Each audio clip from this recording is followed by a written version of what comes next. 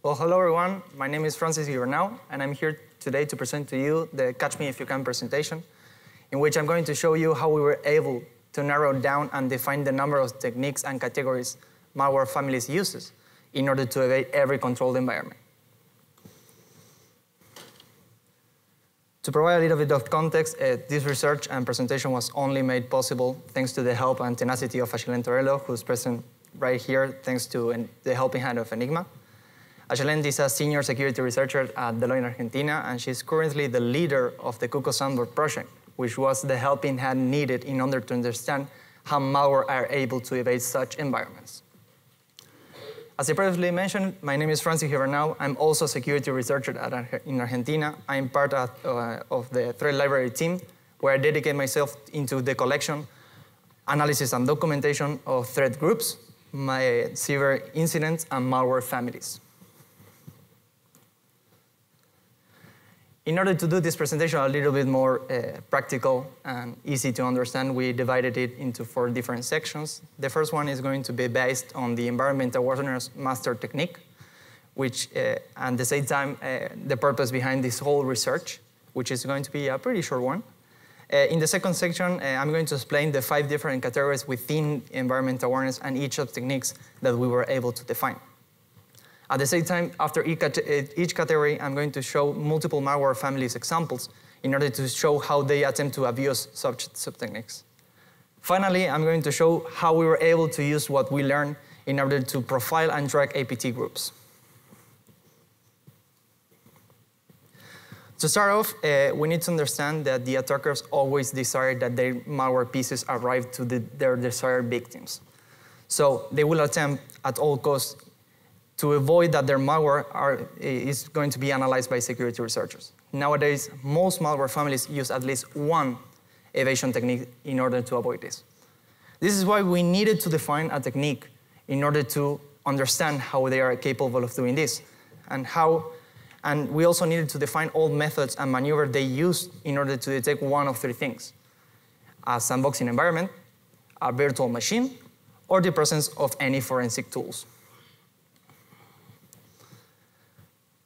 To start off, I'm going to show you how all the categories that we were able to define. We defined 5 different categories and every sub-technique that is contained within.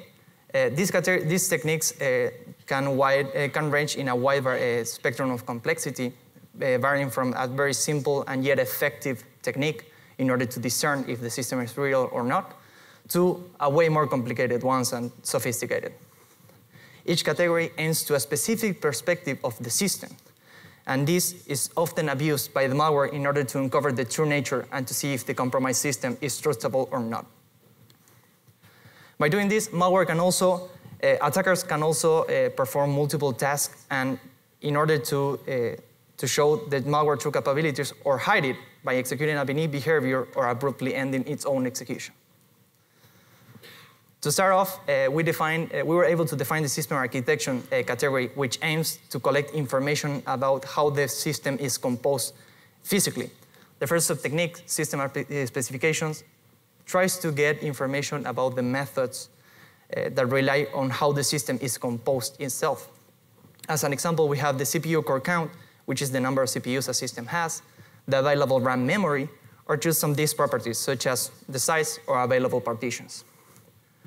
Also, we have the system footprint, which is a pretty common one. It's when malware uses communication between system components and the operating system, such as the basic input-output system, the BIOS, the Unified Extensive Firmware Interface, the UEFI, and the Extensive Firmware Interface, the EFI. Finally, we have the hardware components, which attempts to obtain information about the hardware itself, such as the thermal readings on a computer, checking if the system has any printers, keyboards, or mouse, which would be a peripheral check, or checking the hardware IDs, such as the serial number, the model, or the manufacturer ID.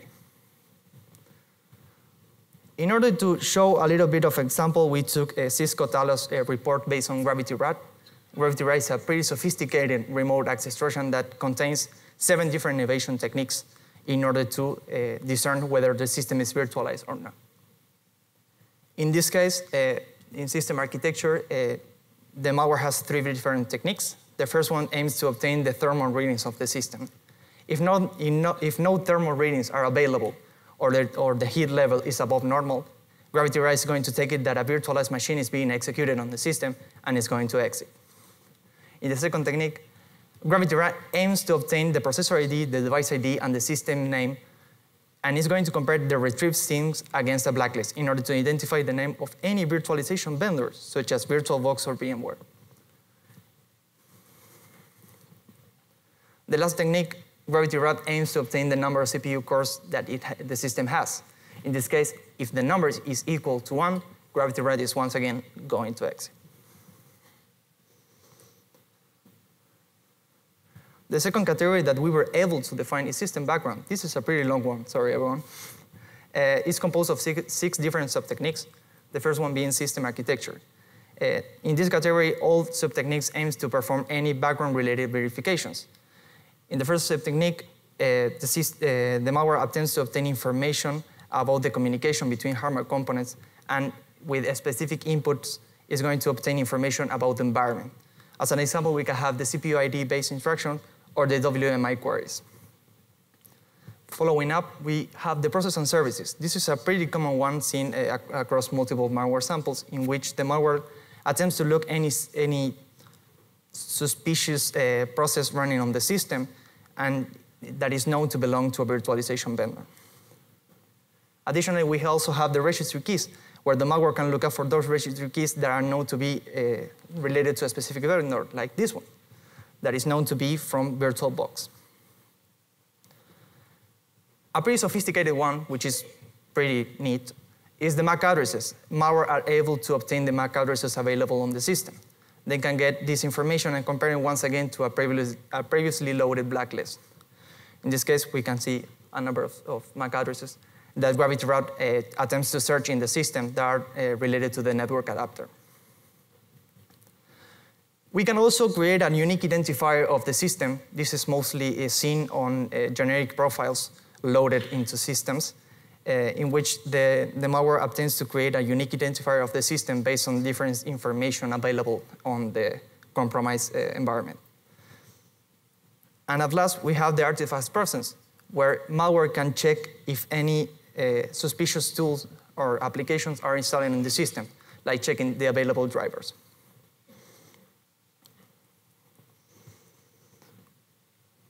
Once again, we have Gravity Rat, and in this case, Gravity Rat is using two WMI queries. In the first one, it's attempting to obtain information about the manufacturers of the system. It's going to search for the VMware, the VirtualBox, or just the name Virtual that is going to be suspicious.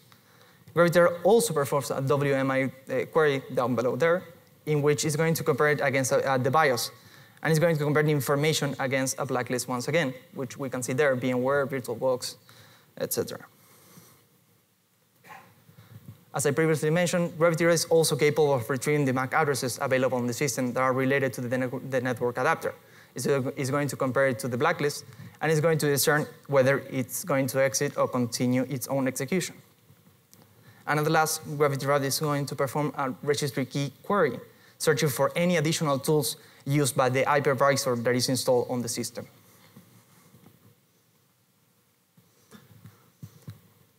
Malware also abuses a feature that is present on the sandboxing environments, where the sandbox is going to execute and analyze malware only for a short period of time. This is why malware often abuses this specific category. For example, the malware can sleep for a long period of time in order to delay its own execution. This is why they are going to abuse that limitation, and they are going to escape those environments.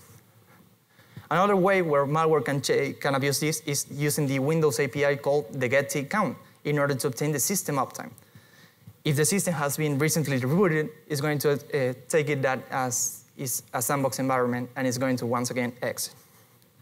A pretty funny one, which is a time bomb, is some sort of a quote-unquote good through, which is a date that the malware is going to be executed on. Let's say the malware is going to be executed on the New Year's Eve only, Friday the 13th, or the April Fool's Day, and that's a real one. Also, malware can abuse a scheduling download. This is often seen in the first stage malware, where the first stage malware creates a scheduled download in order to delay the arrival of the second stage payload. And at last is system events, where malware will not execute itself after a certain trigger or event occurs that is unlikely going to happen in a sandboxing environment, such as a system reboot or a user logoff. As an example, we decided to use the UPETR family. I hope that I'm pronouncing that correctly. Sorry, everyone. In this case, we can see the instructions inside a debugger where the UPETR is using the Windows API get tick count. And it's going to compare that value, the obtained value, against the 0AFE74, which is roughly 12 minutes. If the value is less than 12 minutes, UPETR determines that the system is not trustable and is going to exit.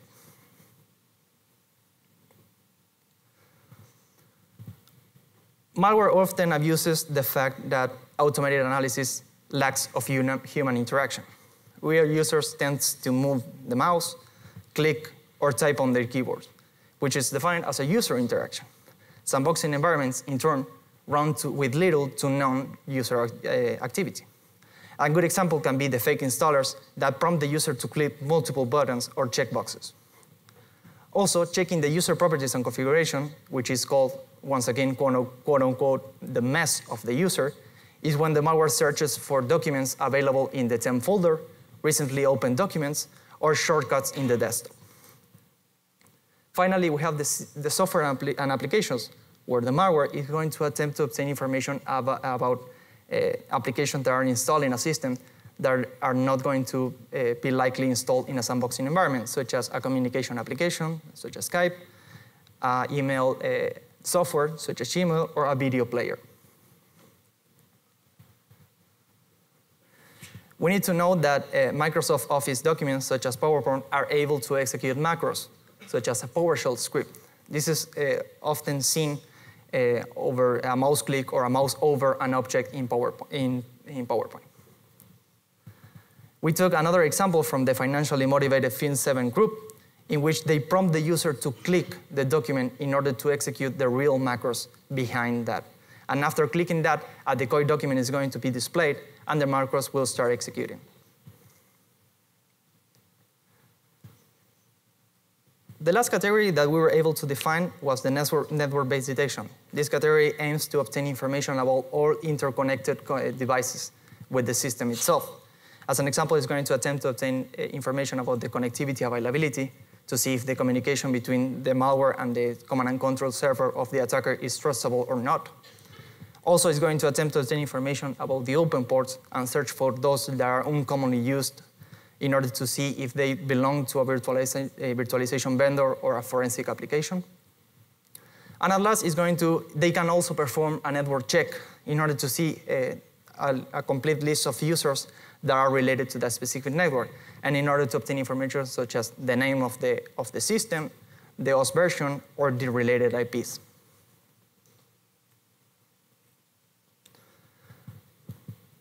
As an example, we decided to use the PowerShell Empire tool. This tool is pretty neat. It uses multiple situational awareness modules, and many of those are based on the network check. In this case, PowerShell Empire is running a user hunter in order to obtain a full list of users that are connected to the same network. It's going to obtain information such as the user, the computer name, or the related IPs. If no users are connected to the same network, the malware is going to exit. As a result of this, on the whole research, we were able to get all malware samples that contain any environment awareness techniques. In this case, we saw that 30% correspond to threat groups that are suspected to be located in China, 28% from unknown origins, 12% are suspected to be from Russian origin, and 7.5% from North Korea. Additionally, we were able to identify the top player of each region, as well as their preferred category. In this case, we can see that APT1 often uses a sleeping method that is going to be allocated into the time-based detection. TI-505 uses the system background. APT28, which was heavily influenced by the PowerShell Empire malware, uses the network-based detection. And hide and Cobra, as well as APT1, prefer to use an extended sleep, which is often related to the time-based detection. Also, thanks to this research, Ashley and I were able to define a technique into our private framework, which was named environment awareness. This was only made in 2018. In 2019, MITRE ATT&CK updated their own framework, the one that we daily use.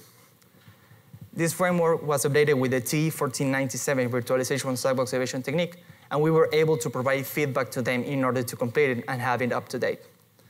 Thanks to this, we were able to improve on the APT inside knowledge. We were able to identify APT overlapping through multiple groups, as well as we learned how to detect these techniques, and we gained that knowledge.